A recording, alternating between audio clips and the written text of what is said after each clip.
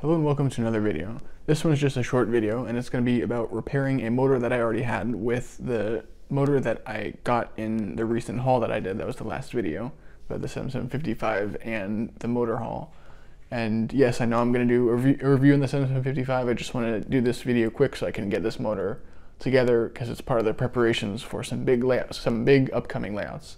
So I did already do a video about repairing a red motor, and I go a lot into detail on motor repair and the different parts of the motor and how they work in that video. So if you want to learn more about that, you should check that video out. This is just for a different motor, and it's just going to be a quick video explaining what was wrong with the motor and how I'm going to fix it. So first you can see here all the parts for the motor. This is a Type 1 black motor. At least I'm using the shell of a Type 1 black motor. You can see it says 370 on the bottom. And the contact holes, there's no middle pin here or in the front, so you know it's a Type 1. And then the pin here is solid instead of separated. So the axles and all the parts, in fact, have been already cleaned and they're ready to be reassembled. I just want to shoot this video before I reassembled it so I could explain. And so the main problem that was wrong with this motor when I got it a while back was that the commutator was fried. And what I did recently was with the new motor that I got in the haul, which was a Type 2 black motor, and it has been opened. I simply stole the commutator and the main axle from that and used it on this motor. And you may be asking, why didn't I just repair the motor that I got? Well, because I already have two Type 2 working black motors, but I do not have a working Type 1 black motor, and I'm trying to get all of the motors so that eventually I can do a motor comparison video. I still have a Type 2 red and a Type 3 red to get, which will be expensive, but other than that, I'm going to have all the motors after I repair this one.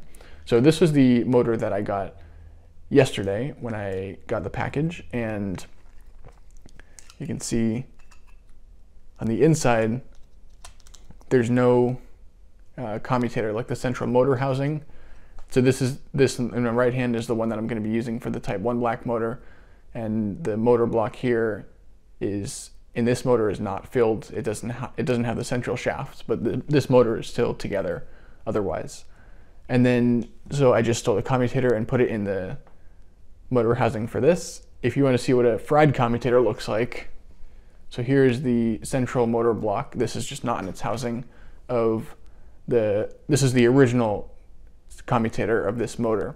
And so if I put them here, the good one is on the right, the bad one is on the left. You can see pretty clearly that the one on the right, this piece with the copper and the ceramic disc, that's called the wiring disc, this part is good. All the copper parts are glued or attached to the central shaft, and the wiring disc is soldered in place. All the soldering is fine.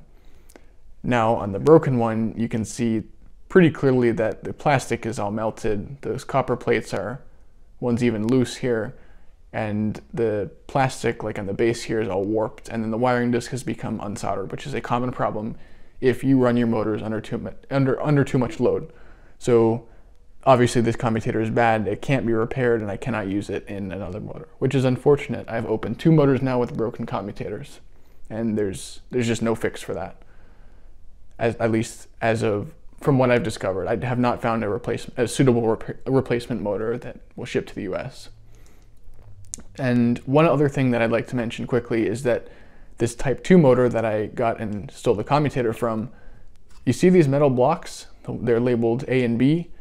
The recent discovery that I found was that these are actually different than in a Type 1 motor. So if you know about motor variations, you know that Types 2 through 4 have this middle pin, and Type 1 is the only one without a middle pin. And I was looking at it, I was like, you can't have the metal blocks have to be a little bit different, because the metal blocks in Type 1 motors, they cannot accept a middle pin. So if I open this Type 2 motor, you can see that actually they are a little bit different, and that was what I found interesting.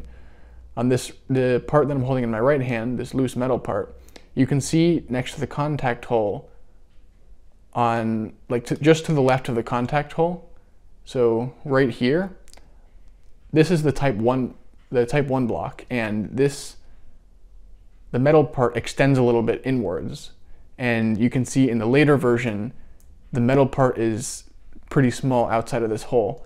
And the reason that they did that was that these these cases can accept the middle pins. If you put the type 1 internals, the type 1 metal blocks inside this motor here, you can't put a connector with a middle pin in here. So I found that kind of interesting because it means they changed the internals of the motor, not just the externals, from 1980 to 1981 when they started producing type 2 motors.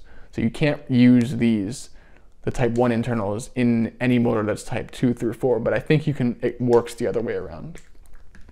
So these are all the parts that I'll be using, and I'm going to re-lubricate and re-glue everything just like I did in the first motor video.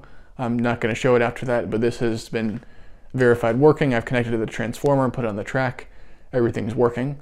So I'm now going to re-lubricate and re-glue it, and I'm not going to show that on the camera. But I think that's the end of the video for today. I just wanted to show a little bit about this project that I was doing, and I'm going to be working on a couple videos about the 7755 and then some large layouts. So thank you for watching. Be sure to stay tuned for more content, and I will see you in the next video.